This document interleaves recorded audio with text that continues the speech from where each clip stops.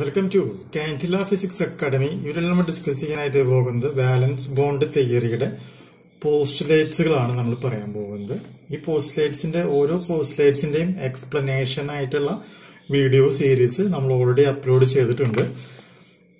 Video number 26 മുതൽ 29 വരെയുള്ള വീഡിയോസിലാണ് ഇതിന്റെ മൊത്തം എക്സ്പ്ലനേഷൻ. ആ എക്സ്പ്ലനേഷനെ ബേസ് ചെയ്തുകൊണ്ടുള്ള പോസ്റ്റുലേറ്റ്സുകളാണ് ഇപ്പോൾ ഇവിടെ നമ്മൾ പറയുന്നത്. ഒന്നാമത്തെ പോസ്റ്റുലേറ്റ്സ് നോക്കാം. The metal ion or atom makes available a number of orbitals equal to its coordination number for accommodating electrons from ligands എന്നാണ് അവിടെ പറയുന്ന ഒന്നാമത്തെ പോസ്റ്റുലേറ്റ്സ്. അപ്പോൾ നമുക്കറിയാം ഇന്നർ ഓർബിറ്റ് ഔട്ടർ ഓർബിറ്റൽ എന്ന് പറയുന്ന ഒരു വീഡിയോ സീരീസിൽ എങ്ങനെയാണ് കോർഡിനേഷൻ നമ്പറിന് ഈക്വലന്റ് ആയിട്ട് വീക്ക് ലൈഗാൻഡ് വന്നാലും അതുപോലെ തന്നെ സ്ട്രോങ് ഫീൽഡ് ലൈഗാൻഡ് വരുമ്പോഴും എങ്ങനെയാണ് നമുക്ക് ഹൈബ്രിഡൈസേഷൻ ചെയ്യുന്ന സമയത്ത് ലൈഗാൻഡിന്റെ ഇലക്ട്രോൺസിനെ പെയർഡ് ഇലക്ട്രോൺസിനെ അക്കോമഡേറ്റ് ചെയ്യാൻ പറ്റാവുന്ന ലെവലിൽ എങ്ങനെയാണ് സെൻട്രൽ മെറ്റൽ ആറ്റം റീഅറേഞ്ച് ചെയ്യുന്നത് എന്നുള്ളത് നമ്മളവിടെ വിശദമായി പറഞ്ഞിട്ടുണ്ട്. ആ പറഞ്ഞതിന്റെ പോസ്റ്റ്ലേറ്റ്സ് ആയിട്ടാണ് ഇവിടെ ഇപ്പോൾ അവർ പറയുന്നത്. എന്ത്? The metal ion or atom makes available a number of orbitals equal to its coordination number for accommodating electron from ligands. അടുത്ത നോക്കുക. The metal ion uses hybrid orbitals involving sp and d orbitals for accepting electrons from the ligand. എന്താ സംഭവം? നമുക്കറിയാം, നമ്മളൊരു 3D orbit form ചെയ്ത് കഴിയുമ്പോൾ strong field ആയാലും ലൈഗാൻഡ് ആണെങ്കിലും വീക്ക് ഫീൽഡ് ആയ ലൈഗാൻഡുകളാണ് എന്നുണ്ടെങ്കിലും അത് 4s 4p പോലെയുള്ള 4Dയുമായിട്ടുള്ള ഓർബിറ്റലുകളെ റീഅറേഞ്ച് ചെയ്ത് അവര് എന്ത് ചെയ്യുന്നു, നമുക്ക് ബോണ്ടിങ് ഫോം ചെയ്യാൻ പറ്റാവുന്ന ലെവലിൽ റീഅറേഞ്ച് ചെയ്യുന്നുണ്ട്. ആ കണ്ടീഷനാണ് എഴുതുന്നത്. അപ്പൊ അവിടെ എന്ത് വരുന്നുണ്ട്, അതിനെ ബേസ് ചെയ്തുകൊണ്ട് നമുക്ക് sp3 sp2 എന്നൊക്കെ പറഞ്ഞിട്ടുള്ള ഡിഫറെന്റ് ആയിട്ടുള്ള ഹൈബ്രിഡ് സ്റ്റേറ്റുകളും നമുക്ക് അവിടെ ഫോം ചെയ്യുവാനായിട്ട് സാധിക്കുന്നുണ്ട്. അപ്പൊ അതിവിടെ ഒരു സെന്റൻസ് ആയിട്ട് നമുക്ക് നമ്മുടെ മുമ്പിൽ ഇതിനെ അവതരിപ്പിച്ചു എന്ന് മാത്രമല്ലോ. എന്ത്? The metal ion uses hybrid orbitals involving sp and d orbitals for accepting electrons from the ligand.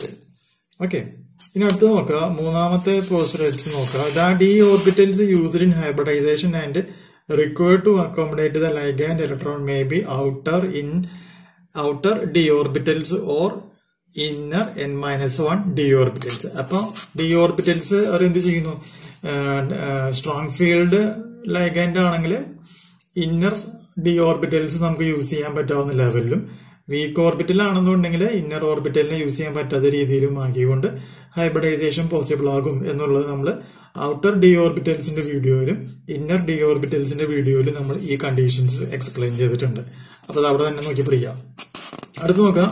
Hund's rule applies to the electrons in the non-bonded electrons and presence of unpaired electrons in the complexes give rise to paramagnetism. അപ്പൊ Hund's rule എന്തായാലും ഇവിടെ electronic configuration നടക്കുമ്പോൾ എന്ത് സംഭവിക്കുന്നുണ്ട്, Hund's rule നമ്മൾ obey ചെയ്യുന്നുണ്ട്.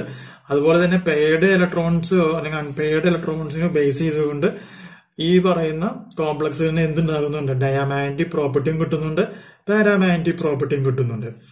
Okay, അപ്പൊ എങ്ങനെയാണ് അൺപെയർഡ് ഇലക്ട്രോൺസും പെയർഡ് ഇലക്ട്രോൺസും ഉണ്ടാകുന്നത് എന്നുള്ളത് നമ്മൾ ഹോമോലെപ്റ്റിക് ലൈഗാൻസിന്റെ കേസിലും അതുപോലെ തന്നെ ഹെറ്ററോലെപ്റ്റിക് ലൈഗാൻസിന്റെ കേസിലുമായിട്ട് നമ്മൾ എന്ത് ചെയ്യുന്നുണ്ട്, എക്സ്പ്ലെയിൻ ചെയ്യുന്നുണ്ട്. കൂടാതെ ഈ ഒരു മാറ്റർ സ്ട്രോങ് ഫീൽഡ് ലൈഗാൻഡിലും അതുപോലെ തന്നെ വീക്ക് ഫീൽഡ് ലൈഗാൻഡിന്റെ കേസിലും നമ്മൾ എന്ത് ചെയ്യുന്നുണ്ട്, എക്സ്പ്ലെയിൻ ചെയ്യുന്നുണ്ട്. അടുത്തത് നോക്കാം. The number of unpaired electrons in a compound can be found from magnetic moment measurement. Magnetic moment measurement ചെയ്യുന്ന സിറ്റുവേഷനിൽ നമ്മൾ എന്ത് യൂസ് ചെയ്യുന്നുണ്ട്, ഈ ഒരു സംഗതി യൂസ് ചെയ്യുന്നുണ്ട്. That is n+1 bore magneton എന്നുള്ളതാണ് എന്ത്, മാഗ്നറ്റിക് മൂവ്മെന്റ്. അത് പാരാമാഗ്നറ്റിക് മെറ്റീരിയൽ ആണ് എന്നുണ്ടെങ്കിൽ അവിടെ നമ്മൾ യൂസ് ചെയ്യുന്ന സംഗതിയാണ് ഏതെന്ന് പറയുന്നത്, മാഗ്നറ്റിക് മൂവ്മെന്റ് m=√n+1. n എന്ന് പറഞ്ഞിട്ടുണ്ടെങ്കിൽ നമ്മളൊരു ഹൈബ്രിഡൈസേഷൻ ഉണ്ടാക്കാൻ വേണ്ടിയിട്ട് എത്ര vacant orbitals metal atom അയോൺസിൽ form ചെയ്യുന്നുണ്ടോ അതാണ് ഇവിടെ n ആയിട്ട് ആക്ട് ചെയ്യുന്നത്. Okay, then അടുത്ത് നോക്കാം. The ligands have at least one sigma orbital containing a lone pair of electrons.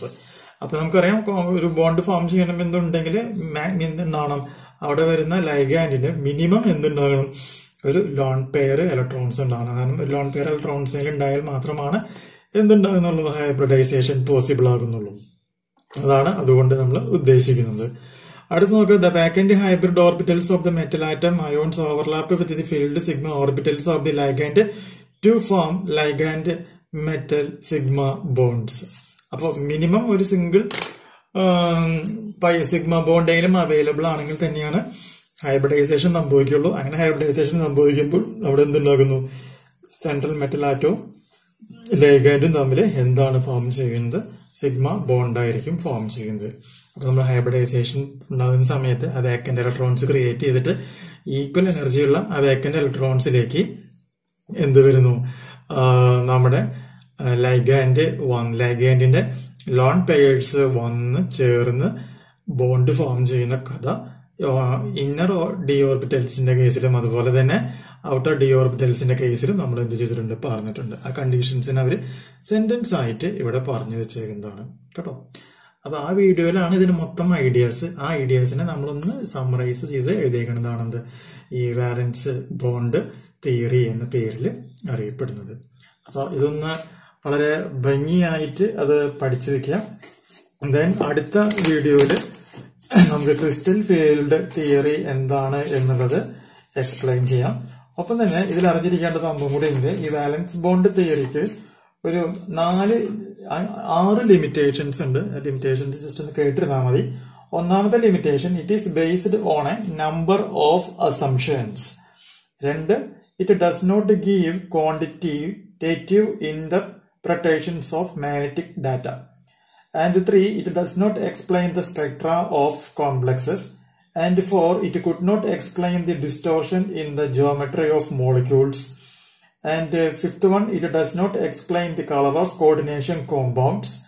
And next, it does not give a quantitative interpretation of the thermodynamic or kinetic stabilities of the coordination compounds.